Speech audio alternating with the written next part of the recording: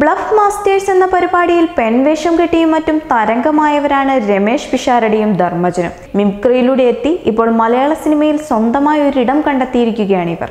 ചിരി മാത്രമാണ് ധർമജന്റെ ഏരിയ എന്ന് കരുതിയെങ്കിൽ അത് വെറും തെറ്റിദ്ധാരണയാണ്. 3 മെഗാ സീരിയലുകൾ, 500ഓളം എപ്പിസോഡുകൾ വരുന്ന കോമഡി ഷോകൾ, ഏഷ്യാനെറ്റിലെ ഹിറ്റ് കോമഡി സീരീസ് ആയിരുന്ന സിനിമാലയിലെ എപ്പിസോഡുകൾ, എല്ലാത്തിൻ്റെയും പിന്നിൽ തൂലിക ചലിപ്പിച്ചത് ശ്രീ ധർമജൻ ബോൾഗാട്ടി തന്നെയായിരുന്നു. എഴുത്തുകാരനായിട്ടാണ് താൻ കോമഡി രംഗത്തേക്ക് സജീവമാകുന്നതെന്നും എഴുത്തായിരുന്നു തൻ്റെ മേഖലയെന്നും ധർമജൻ വെളിപ്പെടുത്തി. എഴുതുന്ന സമയങ്ങളിൽ ആളും ബഹളവുമുള്ള സന്ദർഭങ്ങളാണെന്നും അതൊന്നും തന്നെ എഴുത്തിനെ ബാധിക്കാത്ത തരത്തിലാണ് എഴുതിയതെന്നും അദ്ദേഹം പറയുന്നു. ജോലിയുടെ ഭാഗമായി എഴുതിയേ പറ്റൂ, അപ്പോൾ പ്രതിസന്ധികരമായ അത്തരം കാര്യങ്ങളെക്കുറിച്ച് ശ്രദ്ധിക്കുക സാധ്യമല്ല.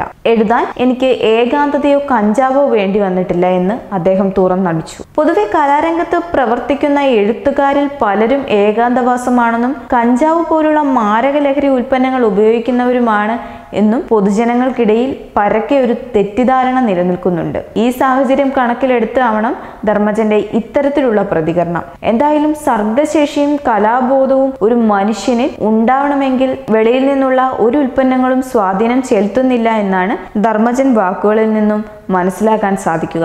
ആദ്യകാലങ്ങളിൽ മിമിക്രി വേദികളിൽ സജീവ സാന്നിധ്യമായിരുന്ന ധർമജൻ കൂടുതൽ സുപരിചിതനായി മാറുകയായിരുന്നു.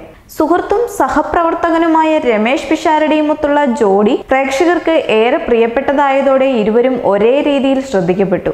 പാപ്പി അപ്പച്ച എന്ന സിനിമയിലൂടെ ജനപ്രിയ നായകൻ ദിലീപിനൊപ്പം മുഴുനീള കഥാപാത്രമായി അഭിനയിച്ചതോടെ ശ്രീ ധർമജൻ മലയാളികൾക്ക് എന്നും ഓർക്കുന്ന ഒരു കോമഡി താരമായി മാറി. പിന്നീട് സിനിമകളിലൂടെയും കോമഡി റോളുകൾ കൈകാര്യം ചെയ്ത മലയാള സിനിമയിൽ സജീവ സാന്നിധ്യമായി മാറിക്കഴിഞ്ഞു ധർമജൻ. കേരള സർക്കാരിനെതിരെ പ്രളയകാലത്ത് നടത്തിയ പരാമർശത്തോടെ വാർത്തകളിൽ ഇടം പിടിച്ച ധർമജന് ജനങ്ങൾക്കിടയിൽ മറ്റൊരു രീതിയിൽ ചർച്ച ചെയ്യപ്പെടുകയുണ്ടായി. എങ്കിലും മലയാളികളെന്നും ഓർത്തുവെക്കുന്ന ഒരു താരമായി മാറാൻ ശ്രീ ധർമജൻ ബോൾഗാട്ടിക്ക് കഴിഞ്ഞിരിക്കുന്നു എന്നാണ് വാസ്തവം. എത്ര പ്രളയം വന്നാലും മനുഷ്യർ പഠിക്കില്ലെന്നായിരുന്നു ധർമജൻ അന്ന് പറഞ്ഞിരുന്നത്.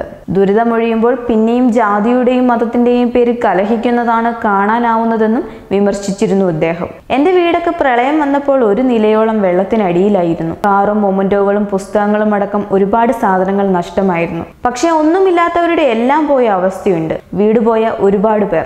പ്രളയം കഴിഞ്ഞിട്ടും അതിന്റെ പിറകിൽ തന്നെയായിരുന്നു ഞാൻ. സുഹൃത്തുക്കളുമായി ചേർന്ന് 2-3 ലോറി സാധനങ്ങൾ എത്തിക്കേണ്ടിടത്ത് എത്തിക്കാൻ സാധിച്ചു. എന്നാൽ പ്രളയമൊക്കെ കഴിഞ്ഞ് വീണ്ടും തദൈവ എന്ന് പറയുന്നത് പോലെ ആളുകളുടെ മനസ്സ് മാറി. പിന്നെയും ജാതിയുടെയും മതത്തിന്റെയും പേര് പറഞ്ഞ് തമ്മിൽ തല്ലുന്ന കാഴ്ചയാണ് ധർമജൻ പറയുന്നു.